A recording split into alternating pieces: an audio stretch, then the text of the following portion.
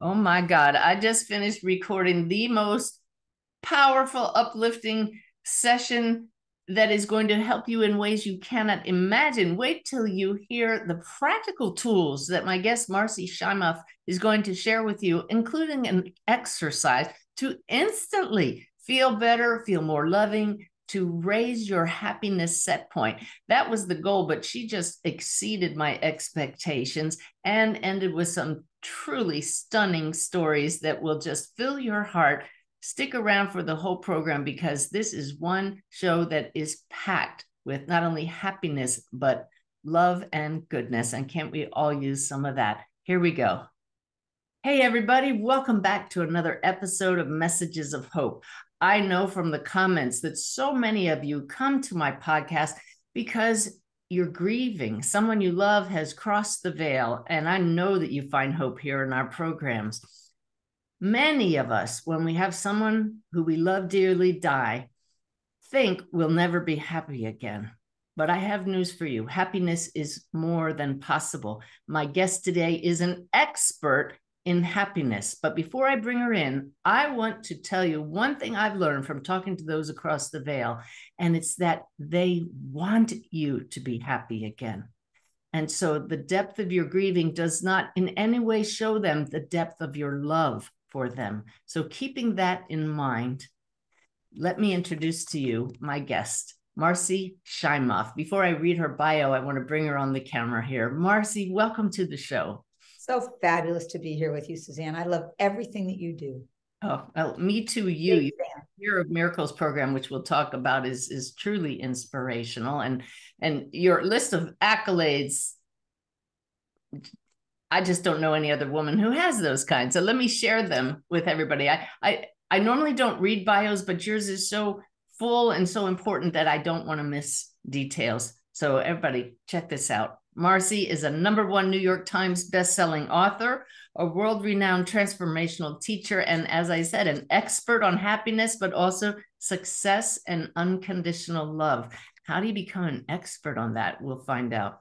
Marci's books include the runaway bestsellers, Happy for No Reason. Here it is, all dog-eared. Love for No Reason, and 7 titles in the phenomenally successful Chicken Soup for the Women's Soul series. If you're like me, you love those stories. Any of the Chicken Soup for the Soul books just are so uplifting to balance the negative news, right?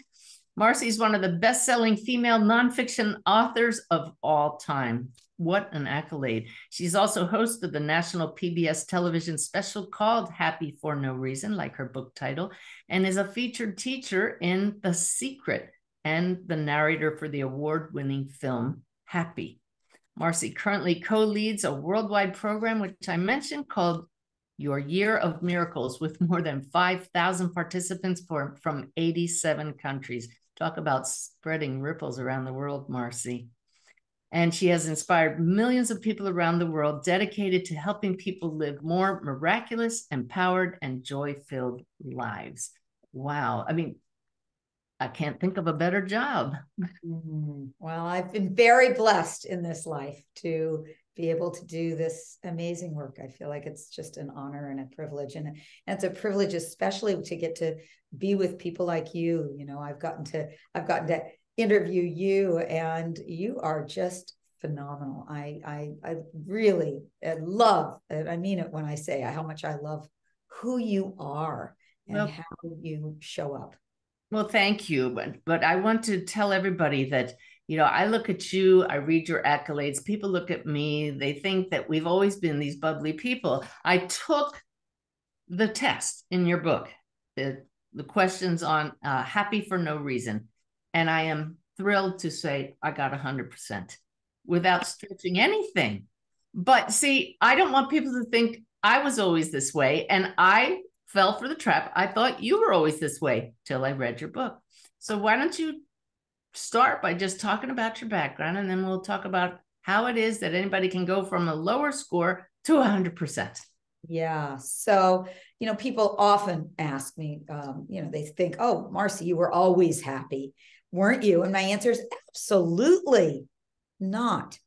not. I was born depressed. I came out of the womb with existential angst. I had a great family, a great upbringing, but I believe I now come to think that I had either ancestral trauma or, some other kind of something that I was carrying with me from a very young age. You and up in your book when you said that you were the one in the family photos that always looked like you were dour. I had this sour face on, and it was when I was a little kid. I remember watching Romper Room. I ages me, Romper Room, and I remember thinking, how could these people be happy? There's a world that's suffering. I felt like I was carrying the weight of the world on my shoulders as a young kid. And so my solution to my unhappiness and depression as a child was something called sugar. And I became a sugar addict.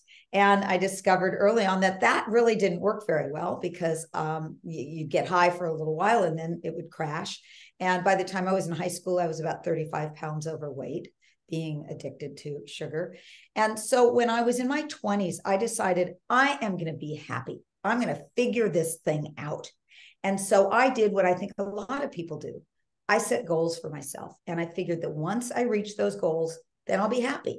And I had 5 main goals, and I'm going to just share them with everybody right now because I think that a lot of people will be able to relate. I wanted to have a successful career helping people. I wanted to have a wonderful husband or life partner, fabulous friends, a comfortable home, and the equivalent of Halle Berry's body.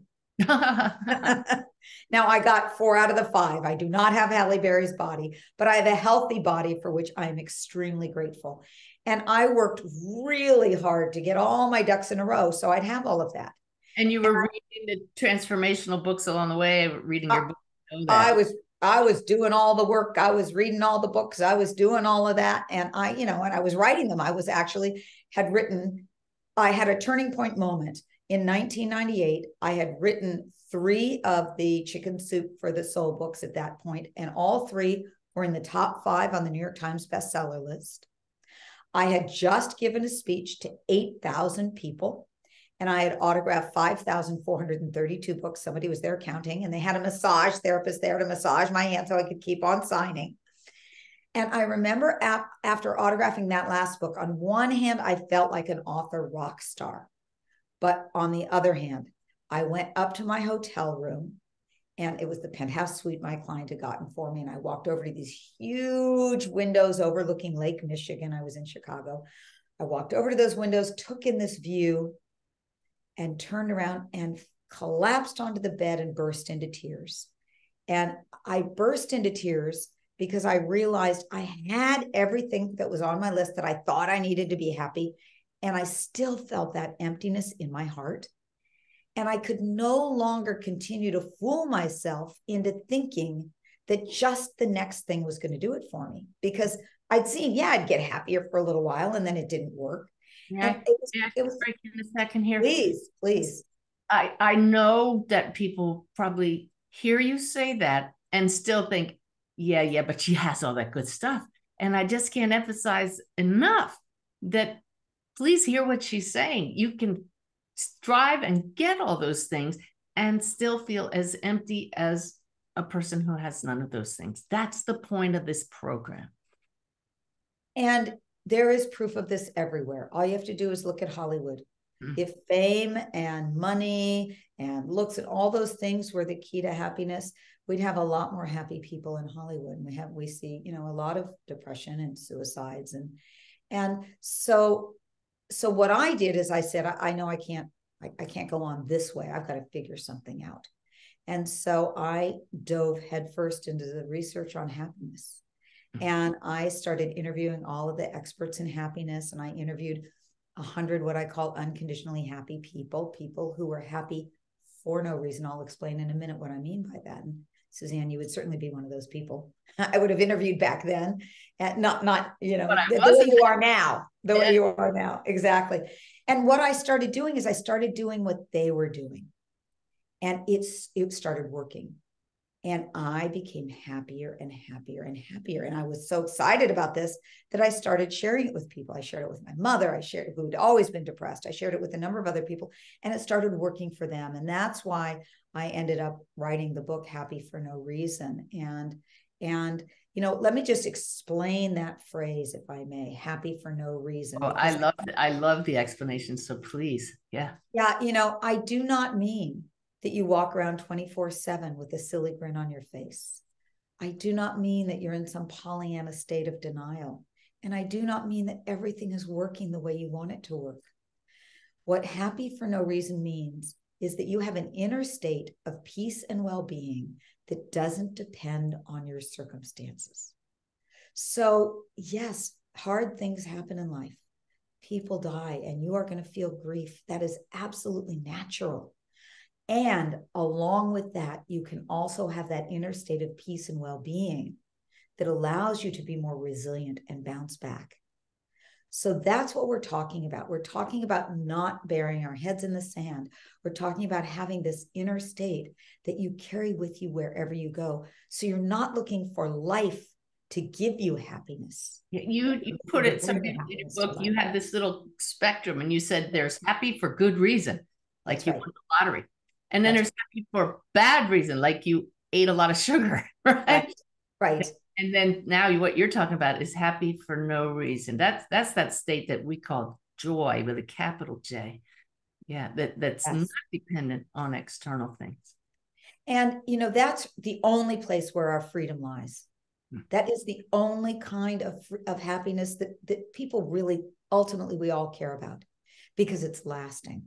It's not, you don't have to make life bend to look a particular way to be happy. Well, freedom. Now, let me just tell you one little piece of research that I think everybody should know, because to me, it explained everything to me.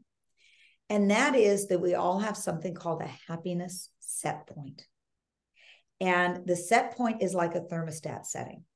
And whatever happens to us, whether it's good or bad, we will return to our thermostat setting unless we do something consciously to change it. I just discovered this 6 months ago, and it was just a light bulb went off, because obviously I hadn't read your book yet. I wish I had. It wouldn't have taken so long. Well, to me, it's just like, this is where I think everybody in the world should know this. Yeah. Because here we have, I think, science has cracked the happiness code, because we know what it takes for people to be happier. We actually know what it takes for people to raise their happiness set point. So that's the key. If you win the lottery, and we just talked about that, if you win the lottery, you would be happier for a few months. Within a year, you will return to your original happiness set point. And the same is true of tragedies. Yeah. You will definitely go through periods of grief, but you will return to your original happiness set point. So the key here is the set point. What we want to do is we all want to raise the set point. Well, how is our set point raised? This is the coolest part. They've figured out how the set point is determined. Your set point is 50% genetic. It's your DNA. Okay, I was not born with those good genes, but we're going to come back to that. It's 10%. Yeah, okay. It's 10% your circumstances. And that is such a tiny little piece of the pie, yet that's what everybody is running around trying to fix to make their lives better. Such a tiny piece of it. The other 40% is your habits of thoughts and behavior. And that's what you can really shift to shift your happiness set point. That's where we have the most control. But I'll take it a step further and go back to that 50% that was genetic. Yeah. So there are scientists in the field of epigenetics, which is the study of our genes.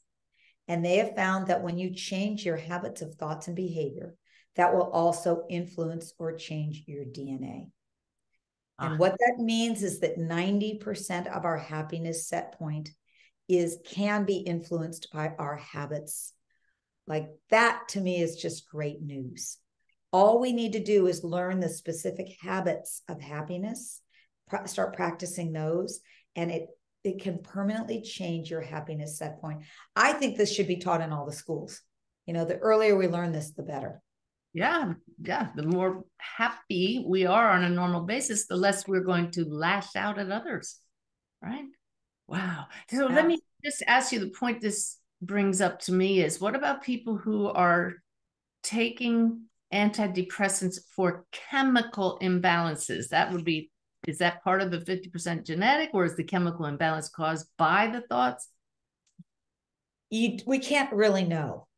I definitely had, my mother had low-grade depression, and I definitely had low-grade depression for many, many years. And what I will say is, I am not a doctor, and no one should go off of their medication. Right. No one should do anything with, no one should go off their medication without consulting with their doctor. Right. And what I have seen is that when people have done some of the things that we talk about, when they've changed some of their habits, they have been able to go off medications. They've also, sometimes people have used some more herbal kinds of solutions. Like if you have low serotonin, for example, there are some natural things that can help the body chemistry. So, and I'm happy to talk about what some of those things are that can help as well. So we can maybe circle back to that at some point. Okay. That's a good goal. Okay, good. So when I learned about the set point 6 months ago and dived in, I learned that there were two things to naturally raise it: meditation and service to others. But you've broken your book down into 7 areas, which I find very intriguing.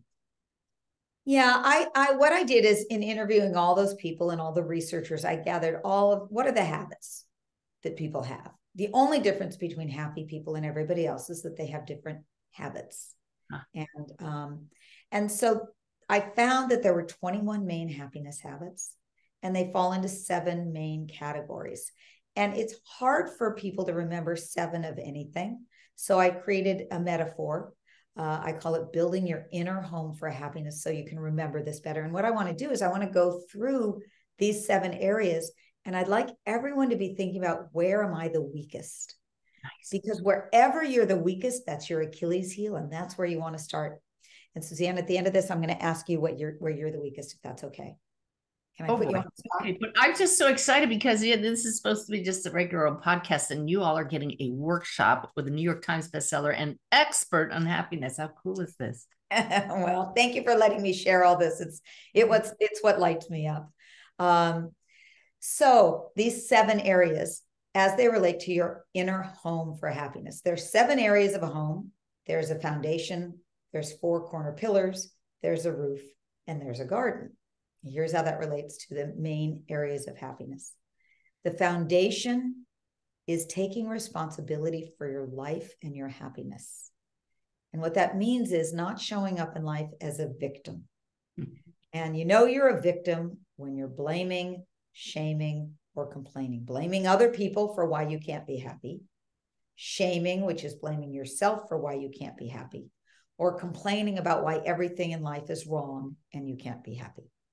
So if you find yourself putting your unhappiness on anything outside of yourself, or on blaming yourself, the very first step is to create a stronger foundation of taking responsibility for your happiness. Let me just clarify here. When we're looking for the weak point, or is it one of 21 or the foundation? One of 7, one of these 7 areas. Okay. So that area is taking responsibility for your life, showing up as a victor in life, or as a co-creator in life. I know this is a lot about what you speak about as well, and rather than showing up as a victim. Then there are these 4 corner pillars of our home, and there's the pillar of the mind, the pillar of the heart, the pillar of the body, and the pillar of the soul. So the pillar of the mind is our thoughts. Do your thoughts rob you of happiness? Do you have those negative spinning thoughts? Then there's the pillar of the heart. I have never met a happy person who had a closed heart, ever. Happy people are open-hearted. They're loving, they're generous, they're kind, they're forgiving. So if you have a bit of a closed heart, then that may be where you want to start. The one comment I get from so many people about our Awake and Wake community is, your community, they're so nice. So this is not going to be a weak point of most of the people paying attention here. So it's going to be interesting. How can we be so kind and loving, yet feel empty, feel not be happy? So this is... I'm so glad you said that, because that loving piece needs to also be loving towards yourself and generous towards yourself and forgiving towards yourself. So if you find that you can be loving and giving towards everybody else, but not towards yourself, then that's something to work on. That is still the pillar of the heart. Then there is the pillar of the body, and that's your biochemistry. Do you have the chemicals for happiness? Do you have enough serotonin and oxytocin and dopamine and all the good guys? And by the way, that was my weakest. That's where I was weak, and that's where I needed to start, was on the level of the neurochemistry. Huh. Interesting. So, I started learning about that when we got puppies, and I learned that just holding the puppy gets oxytocin flowing. Unfortunately, so does shopping for a woman. Say it again. So unfortunately, I learned that shopping also gets oxytocin. Oh, yes. For women. Yes, so. That's right. That's right. Well, I think a puppy is, I'm about to get a puppy, so I'm going for that oxytocin rush.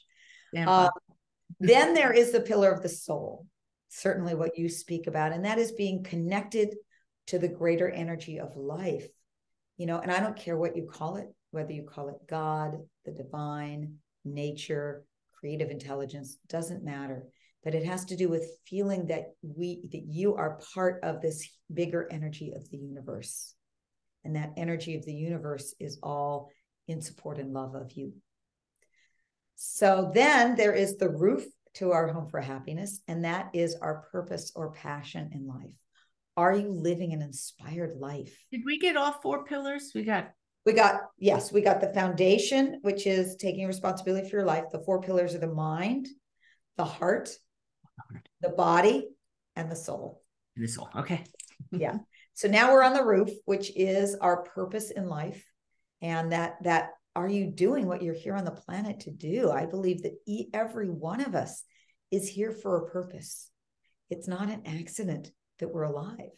And we're here to fulfill a certain, and it changes throughout our lives, but are you doing what it is you feel you are called here to do? And then finally, there is the garden. And the garden is who you surround yourself with. Mm-hmm. Are you surrounded by roses and gardenias, the people that inspire and uplift you? Or are you surrounded by the weeds, the people that drag you down, that you feel, this is hard? And so those are your 7 areas. I'll just review them, and I want everyone to acknowledge for themselves and maybe share with others, where are you the weakest? The pillar, the foundation, taking responsibility, the pillar of the mind, the pillar of the heart, the pillar of the body, the pillar of the soul, the roof or the garden, relationships. Purpose is the roof or the garden, relationships. So which one would you say? I'm very happy that they're almost all. I'm very happy with all of them, but probably taking responsibility. I find it so curious when, when we lose our keys, even it's like, where'd you put them, honey? Immediately else.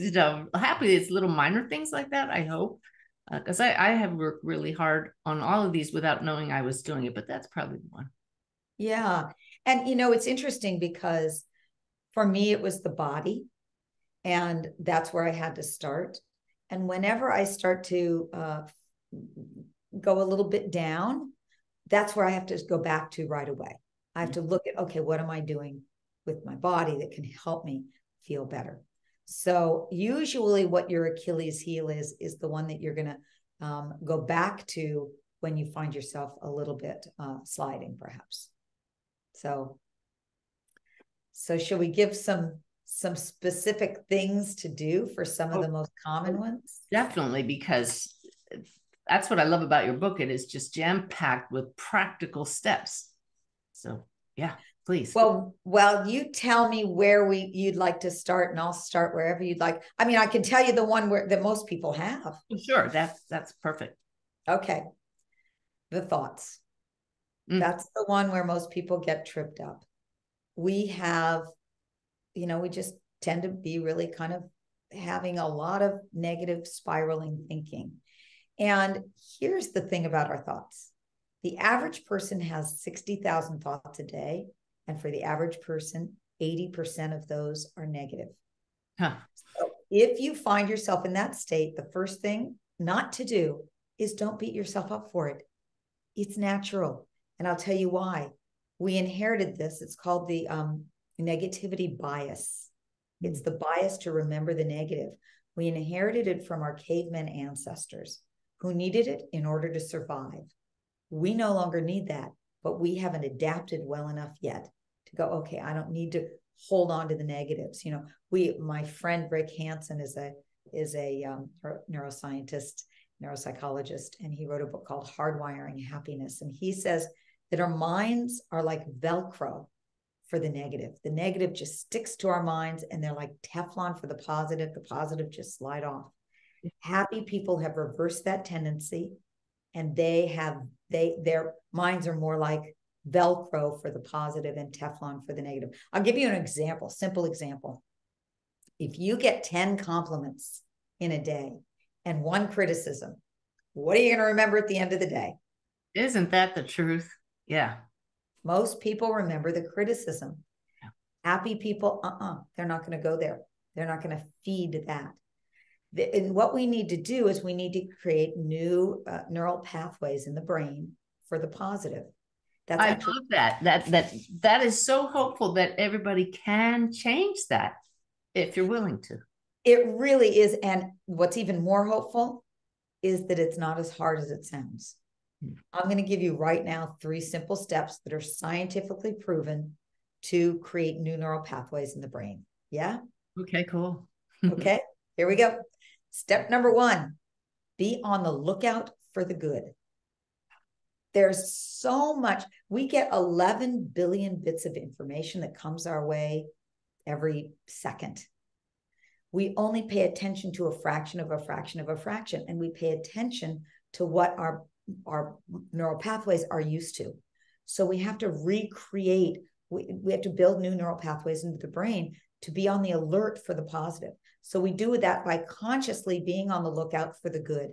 One of the women I interviewed for Happy for No Reason pretends that she is the Academy Awards committee. And her job every day is to give out 5 Academy Awards. Oh. And so she will just be scanning throughout her day for what gets an Academy Award. So she'll see somebody doing a really kind act, and she'll go, oh, that gets the kindest act of the day award. Or she'll see a cute little fluffy white dog, and she'll go, oh, that gets the cutest dog of the day award. So that's step number 1. Give out 5 Academy Awards. Yeah. Can I interrupt a second? I know you won't forget your steps. No, I won't. The media wants us to see the negative, and that's something we have to be aware of. My husband got an email this morning. I just glanced down on his phone and I saw it, and I just thought, this is what keeps us trapped. The subject line of the email was, want to feel your blood boil? Watch this. Yeah. Like, and I looked at that and I said, no, that's a choice. Right? So this is what you're saying. Well, and actually, I'm so glad you brought that up, because we get addicted to the negative. Yes, ma'am. That's why the media feeds us all this stuff. It's like you go, oh God, I want to read that. Yes, what will make my blood boil? Because it gives us this rush of adrenaline, and we get addicted to that adrenaline. So we actually need to retrain our systems. It's a perfect example that you brought up. And so we just need to, set up. Yeah. So be on the lookout for the good. Give out 5 Academy Awards a day. If you've got children or grandchildren, play this game with them. Start training early, let's do the Academy Awards game. So that's the first step. The second step is to savor the good for at least 20 seconds. Ooh, I love that. Yeah. The research shows, scientific research shows that it takes 20 seconds for the good to settle enough to actually create new neural pathways. It doesn't take as long for the negative to reinforce itself because we're so used to it. May I add a little statistic that really impressed me? It takes the body 90 seconds to metabolize anger, meaning to get rid of it. So when I if somebody around me is angry and I go like this, if I feed it, it'll stay. But if I time a minute and a half, if I don't give in a minute and a half, it'll be completely gone. So that is, I did not know that. But actually, in a little bit, I'm happy to walk us through a little exercise that's 90 seconds that is specifically to reset the heart rhythms. nice. Okay. Okay. Right. So the second step then is to savor the good for at least 20 seconds. And that means when you see a beautiful sunset, rather than going, oh, there's a beautiful sunset, you stand there and you let it in for at least 20 seconds. If you see a cute dog, you don't go, oh, there's a cute dog. You walk over to the owner and you go, you know what? Your dog just got my cutest dog of the day award. And what that does is it also helps make that person's day, but it creates a conversation that you're in that lets this experience last for at least 20 seconds. And if you can't tell us again why the 20 seconds? 20 seconds is how long it takes for something positive to register deeply enough to start creating the new neural pathway in the brain. Okay. Wow. Otherwise, you just notice it and it goes away. It doesn't stick enough. It doesn't become Velcro. That 20 seconds allows it to become more Velcro, sticky. Okay. And then the third thing is to go for a 3-to-1 ratio, which means 3 positives for every 1 negative. So now you're going to have, naturally, the negatives are going to show up. You do not want to get upset at yourself for that. You know, oh, there's a negative thought. Instead of beating yourself up for it, no, it's natural. That's just the habit. But now what I'm going to do is I'm going to look for 3 things to replace that instead. Now, obviously, if it's something that needs your attention, you give it your attention. You know, and I know that there are a number of people here who have been in the process, who have been in grief. You don't bury the grief. You allow it. There is absolutely nothing wrong with it. And the more you actually allow it, the more it is able to heal on its own. So I definitely don't want to give the impression that this is just, let's push that out, because that's not the case. I'm talking about just these automatic kind of negative things that just aren't feeding anything. That's what you want to replace. Now, are you speaking just of gratitude for these things? Because I know how powerful that is. Or when you're looking for 3 positive things, how does gratitude fit in there? Yeah, it could be anything. It could be, you know, I am so grateful right now that I'm sitting here with you. I am so grateful right now that I have a connection to another energy that's helping with allowing this information to come through. I'm happy right now that there are beautiful trees outside my window. Okay, that shifted me. Yeah. Yeah. Beautiful. Yeah. And scientifically proven to raise your happiness set point. That's the coolest thing. It is. It is scientifically proven, and it thrills me that they are things that are that simple. Simple. And the neat thing is you can take the test in your book when you start this process and then take it over time and notice your score coming up. Absolutely. Besides just noticing, hey, I'm happier in general. I don't feel so empty anymore. Yeah, that what you're talking about is the self-assessment to see where you are on this happiness scale, where you're on the happiness continuum. Well, is this a good time to do that exercise? Because I don't want to forget it. Sure, we can totally do that exercise. This is your heart rhythms. That's right. I want to do this. So here's the thing. I learned this from a group called the Institute of Heart Math. I knew it. Okay, good. They're the world's leading researchers on the heart and happiness. And what they've found is, I think it's similar to what you just said. They found that 5 minutes of anger can suppress the immune system for up to 6 hours. Whoa. 5 minutes of love and appreciation can strengthen the immune system for up to 6 hours.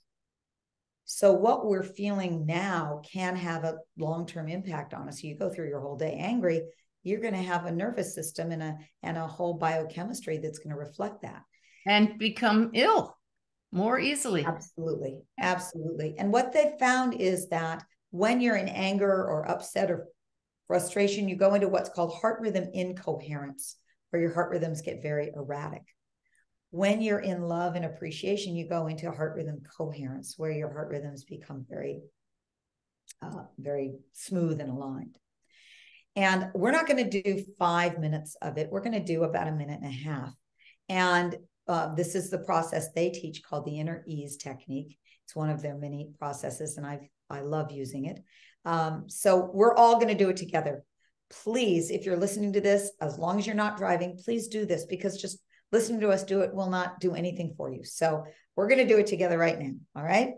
And Suzanne, you're going to be my guinea pig. I'm going to ask you to tell me how you feel at the end of this. Okay.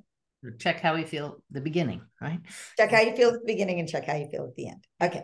So if you close your eyes now, you can do this with your eyes open, but I think it goes a little deeper with eyes closed. And the first step is to simply place the palm of your hand on your heart. And the act of putting your hand on your heart starts the flow of the chemical called oxytocin, which we spoke about a little bit earlier.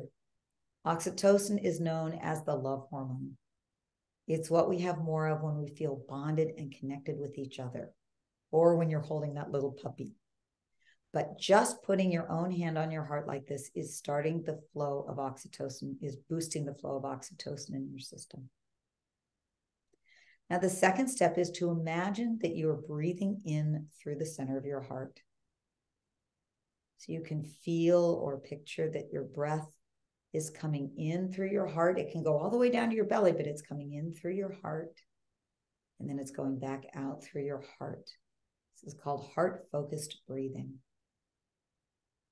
And you may already notice that you're starting to feel a little different. Then the third step. Third step is on every in-breath, imagine that you're breathing in love, ease, and compassion into your heart. So just every inhale, breathe into your heart, love, ease, and compassion. And just exhale out of your heart as we did before. And you're going to do this at your own pace. And when you inhale love, ease, and compassion, you can think about someone that helps you feel that way, or a beloved four-legged. You can remember a time when you last felt that way.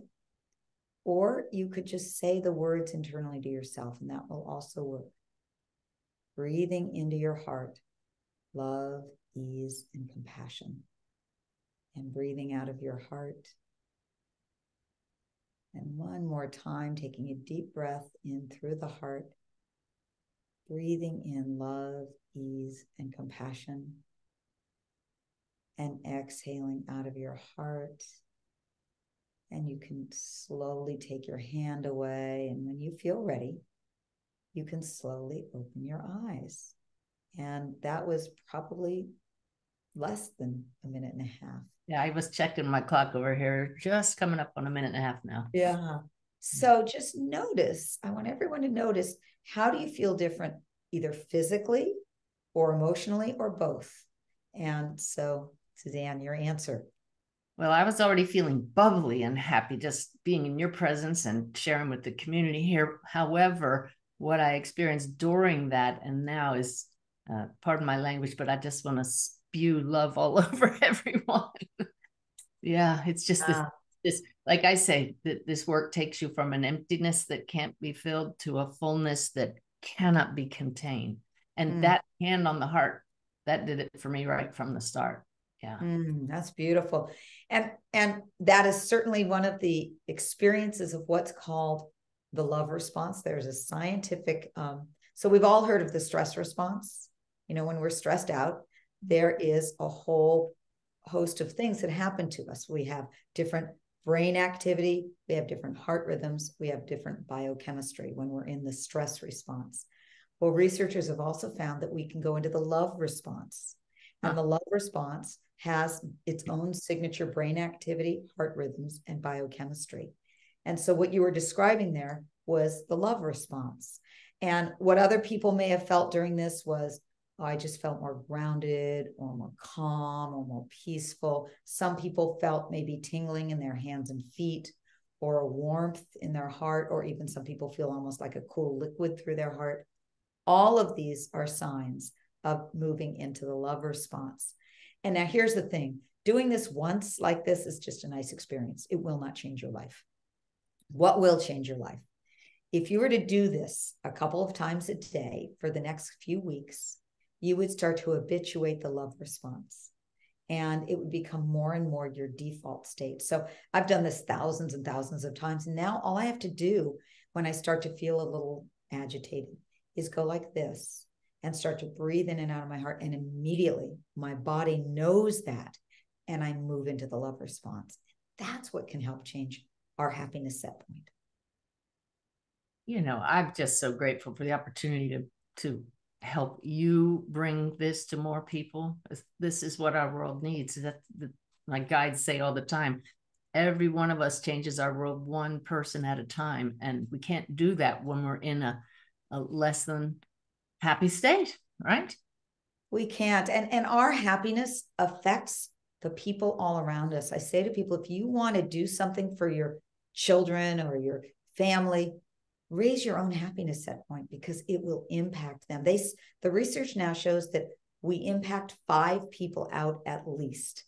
And that means that your happiness level affects your neighbors, cousins, sons, school teacher, you know, I mean, just all over. So really, really, it matters. It matters. Wow. Can I give one? I feel inspired to give one around for people who, like me, have had the body, the biochemistry. Good, please. You need another exercise or practice or what?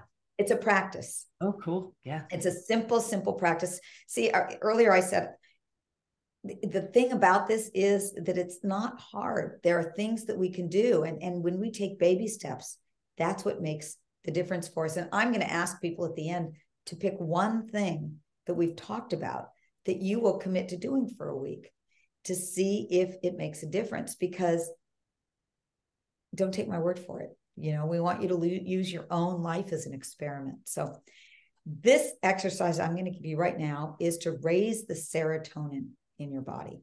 And I had low serotonin. Wow. And serotonin is probably one of the main happiness chemicals. And I learned this from a man named Gilles Marin. He is a Qigong master, a Qigong song master. And he said that all you have to do is go stand in the sun. And I'll tell you, if you are not somewhere where there's sun, what you can do instead. But all you do is you go stand in the sun for about 2 minutes and you close your eyes. Super important. This part of the instruction, close your eyes, face your head towards the sun with your eyes closed, and allow the beams from the sun to come in through your closed eyelids and imagine it going into the middle of your head, the pineal gland, and it stimulates the pineal gland. Imagine the rays of the sun warming up the pineal gland. And then if you want, you can imagine it kind of flowing down through your whole body. Doing that 2 minutes a day, twice a day for a week will reset your serotonin. And your serotonin is related also to your melatonin, which helps you sleep. So the more serotonin you have, the more melatonin you'll have, and you'll sleep better.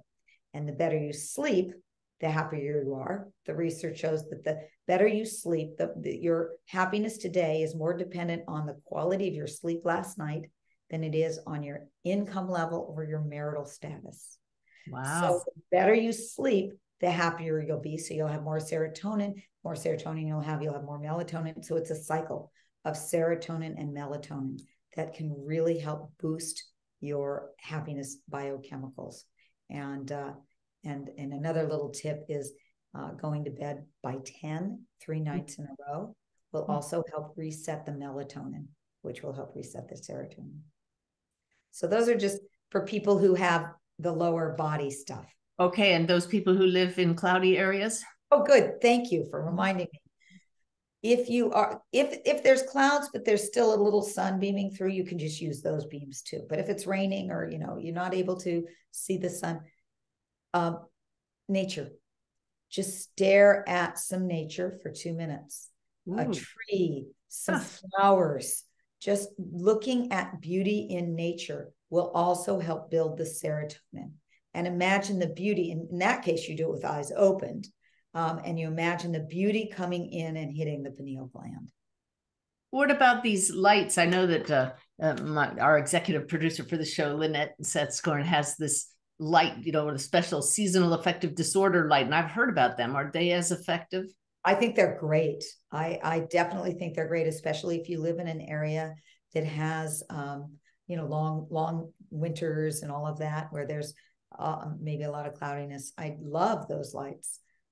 This is funny because we're talking about Lynette, my guide, who was her soul sister across the veil, just gave me this tickle in my hair that she does because she's here. And she's like, yeah, the light is good. The light is good. Oh, that is so great. Oh my goodness. So many powerful, helpful tools. I have this feeling that we could sit with you for hours and be overwhelmed with tools. Yeah. Well, I think that I think the biggest thing I want people to have is hope. Hope. Because I know, especially during these times, we're in challenging times, no doubt. And I know that a lot of people who are listening also are in challenging times in their own life. You've said to me that many people are experiencing grief of a lost loved one. And I think that it's important to recognize that even when we are in grief, it is okay to be happy. It doesn't do a disservice. It's not dishonoring to the loved one if we become happier. It's not saying that we're not missing them. They would want us to be happier. It actually is a beautiful thing. May I tell a quick story? Well, I was going to say, the woman who has 7 Chicken Soup for the Woman's Soul books had better tell us a story. Well, oh gosh. May I tell you? I'll tell you a personal story, and then I'll tell you one from the Chicken Soup. Oh, outstanding. Yeah. So when I loved my father, I had a beautiful relationship with my father and with my mother, who, by the way, is never too old to become happy. My mother was in her 80s, early 80s, when I wrote Chicken Soup when I started doing the research for Happy for No Reason. And she became my first guinea pig. And she was a lovely woman, but was always depressed. And I started telling her some of these things to do, and she started doing them. And my mother in her 80s became the happiest person. It was amazing. She was 87 and she was in the middle of a surgery. And she just finished an emergency surgery, and she came out and she had tubes all over her, tubes out of her mouth and tubes out of her nose. And I'm bending over to her and I said, "Mom, how are you?" She looked up at me and she said, "Honey, I'm happy for no reason." I thought, "Oh yeah, Mom, you got it." Anyway, that was not the story I was going to tell you. It's all right. It works. But what I want you to know is it doesn't matter what age you are when you start with this. But my father was just my dearest person. And he passed away at age 91. And I'd always worried, how am I going to be when he leaves? And so I had asked him before he left to give me a sign that everything was okay. And I will tell you, when he left, I felt his presence everywhere. I mean, it was, I just felt him with me. And a week after he died, I was going to sleep and I said to my husband, "Dad hasn't given me a sign yet." And my husband said, "Marci, you're a little impatient. It's only been a week." Well, we went to sleep, and in the middle of the night, the alarm goes off in the house. Oh. And I look at the clock and it says 3:33. And the special number that my husband and I have between us is 3:33. Cosmic things always happen at 3:33. So I went, "Oh my God, that's interesting." Yeah. And we went through every room in the house to see where the alarm was. Was this alarm clock? What was going on? Where's the alarm? We couldn't find it. And finally we made it to the area near the front door, and we'd had a little altar, a little table set up with my dad's picture on it and some flowers. Yeah. And I walked over to that table and I said, "Dad, is that you?" And immediately the alarm stopped. Oh, I love it. And there's more. We go back to sleep and I say to my husband, "God, that was amazing. But I'd love it if he sent another sign." And my husband said, "Come on, is that not enough?" Well, we go to sleep, and a half an hour later, the alarm goes off again. This time we get up and we go straight down to the table and said, okay, Dad, is that you? And immediately the alarm went off. The next morning, we have a contractor coming to the house to work on something completely different. We said, would you look and see where there's a short circuit in our alarm system? And he looked through the whole alarm system and he said, it's not hooked up. There's no electricity coming to your alarm system. It is absolutely impossible that your alarm would have gone off. There was a special power, a special force powering that alarm. That is awesome. You can't. I knew you'd appreciate that. Nation stories, right? The NOE. Yeah. Just amazing. Yeah. But I think I want to, if I may, just share one last story about, I now teach about living in the miracle zone. And I call that the place where you're in flow, where life is just kind of working, where the phone call that you need comes when you need it. You need an extra $1,000 and a check comes in the mail out of nowhere for $1,000. There's just this feeling like life is with you. That's the universe saying you are aligned, right? Aligned. That's it. That's the word. You are aligned. And so I have so many examples. And I think where I got the ideas, the initial idea that we live in this miraculous world and we can live in this miracle zone that I call it, is when I was reading the Chicken Soup for the Soul books, writing the Chicken Soup for the Soul books, because I read about 20,000 stories that were submitted to us. And I would say at least a quarter of them were miracle stories. And I know that miracles, big and small, can happen in all of our lives. And I'll just share with you one of the kind of big miracle stories that happened. It's a story called, and it's in a Chicken Soup for the Soul book. It's called It Happened on a Brooklyn Subway. It was in 1948. And there was a man named Marcel Sternberger. And he lived in New York, and he every morning would take the subway into his job. He would take the 909 subway like clockwork. But this one particular morning, he stopped to see a friend who was sick, and he took a later subway. And when we got on that later subway, there was only one seat that was open, and he went over and he sat down in that one seat. And he noticed that the man sitting next to him was reading a Hungarian newspaper. And Marcel was originally from Hungary. And he turned to him and he said, are you from Hungary? And they started talking, and he found out that this man's name was Bela Paskin. And he found out that Bela had just arrived in America, in New York, a few months earlier after having gone through all kinds of atrocities during the war. And Bela told him the story about how he'd lived in this village in Hungary, and he had gone off. He had been taken captive during the war. And when he came back to his hometown, his entire family had been killed, including his beloved wife, Maria. And he had just come to America to start a new life. Marcel said, "This is the weirdest thing. What is your wife's name?" And Bella said, "Well, my wife, she's been dead for a few years now, but her name was Maria." Now, Marcel had been at a party the week before and had heard the story, a similar story from someone, a woman, and he'd written down her name and her phone number on a piece of paper that was in his pocket. He grabbed Bella. He didn't say anything. He just grabbed him. He said, "Come with me. We're getting off at the next stop." They got off at the next stop. They went to a payphone. They called up the number on his piece of paper. And they said, he said to the woman on the phone, "What was your husband's name?" And she said, "My husband, he's been dead for years, but his name was Bela Paskin." Marcel turned to Bella, handed him the phone, and said, "This is your wife. Say hello." I mean, it happened on a Brooklyn subway. Yep.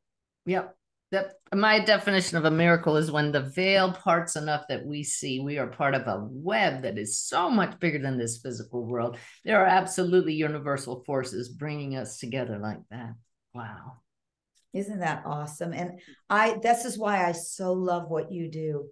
You live this, you see this, and you know this, and you share about it with people in a way that's so understandable.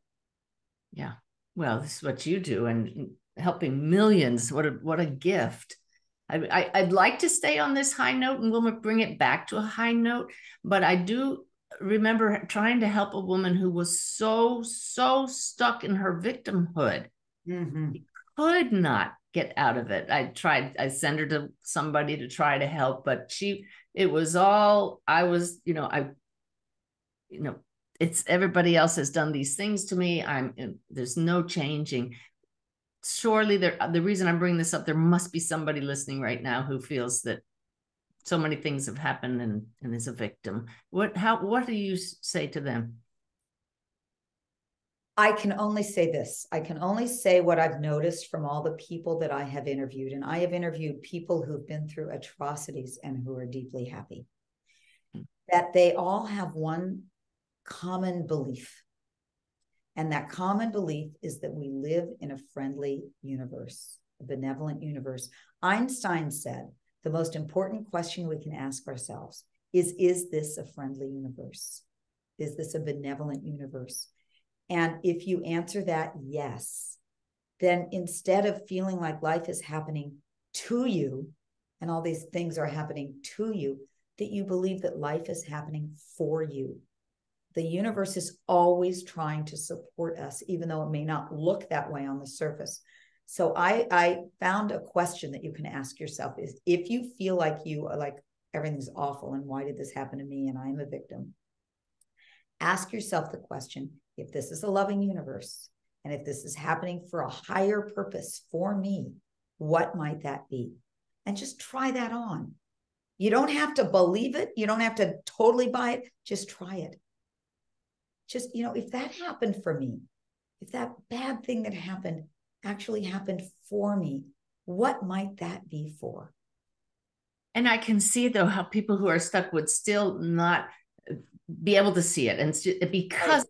Negative bias we talked about. So what you're showing me, Marci, is how synergetic your system is. These 7 pillars, they all work together, don't they? They really do. And, if you find yourself, by the way, in a victim mode, like you tend to always go into victim mode, there's a fun little game. I like games that you can play. It's called the blame, shame, and complain game. And you get some $1 bills or some quarters, doesn't matter, or whatever currency you have. And every time you notice yourself, or you play this game with your family or with coworkers, every time you find yourself blaming, shaming, blaming yourself, or complaining, you put $1 in a bowl. And the first time I played this, I was at a workshop and I thought, I've got this down. I teach this stuff. And the first day I had to give like $14 into the bowl. And we're just not aware of it. And then the second day was maybe like $7. I had to go back and get more $1 bills at the front desk of the hotel. And by the third day it was down to $3. It's an awareness thing. It's just about becoming aware of how often we are doing the things we're doing. That is the first step to any change. I don't like to do most of the talking, and I love your stories, but I have to share one that you just please. My mind that I found and shared on this Alaska cruise that I led this year earlier. A perfect definition for complaining, which is objecting to reality in a way that isn't helpful. And that's it, right? That is it. And so I tasked everybody in the workshop on the cruise ship to notice, just like you said, to be aware when you're complaining. Well, the lesson on complaining took place when the ship was rocking and rolling. I was literally dancing around the stage just to stay upright, and people were not feeling really well. And I went through the dining room that evening, and there was a woman who was good enough to, it was the next day. She was at the table, and she said, I have to tell you, I was so impressed with how you were staying upright on the stage. She said, I went back to my room and I threw up, but I'm not complaining. That's great. Well, it's all in how we come to life. It's what are we bringing to life, not what is life bringing to us. Yeah. I think probably like you, I believe that life is a school. We're here in this school, and we each have our own individual curriculum. And something happens for me because it's for my curriculum to learn. And I better not compare myself to what's happening to other people, because they have their own individual curriculum. Isn't that a beautiful way to look at it? Yeah. Oh, wow. This hour went so fast. I could just talk to you 4 hours. Maybe you'll come back again and share some more tips. I would love to. Any opportunity to get to be with you. And I really, I have a passion for this, and I'd love to end on one idea, if I may. Great, great. People ask me if it's selfish to want to be happier. All we've done is really talked about ourselves. Well, I'm going to be happier, but what about the world? And my answer is, it's the least selfish thing that you can do, because when you're happier, you are doing the most that you can do for the world. And there's a beautiful Chinese proverb that sums this up that I love to share. It goes, when there's light in the soul, there will be beauty in the person. When there is beauty in the person, there will be harmony in the house. When there is harmony in the house, there will be order in the nation. And when there is order in the nation, there will be peace in this world. And my prayer and my wish for every single one of us is that we know that light in our own souls, that happiness in our own hearts. And through that, we help create peace on this planet of ours. Wow. Well, you're sure doing your part, and then some, Marci. How do people learn more about you, and what do you have coming up where people can actually participate with you? Well, you can learn more about me at youryearofmiracles.com, youryearofmiracles.com, or happyfornoreason.com. And we have, what's coming up for me is 2 things. I'm certifying people to become happiness trainers. Oh, that's great. And I also we have our Year of Miracles program happening. So, and we all know that by teaching, you become what you're teaching and then some, right? So there's a motivation. Wow. That's right. Well, thank you so much. I know I speak for everybody who's watching that this was an incredibly useful, uplifting, hope-filled program. So blessings to you. Thank you. Blessings to everybody. All right. Wow. How about that, everybody? If that wasn't worth an hour of your time if you're not watching live any day of the week, huh? I look forward to sharing with you every Sunday at noon, and anytime you can come on YouTube or listen to the podcast. You are what makes this community so special. Go out and have a great day.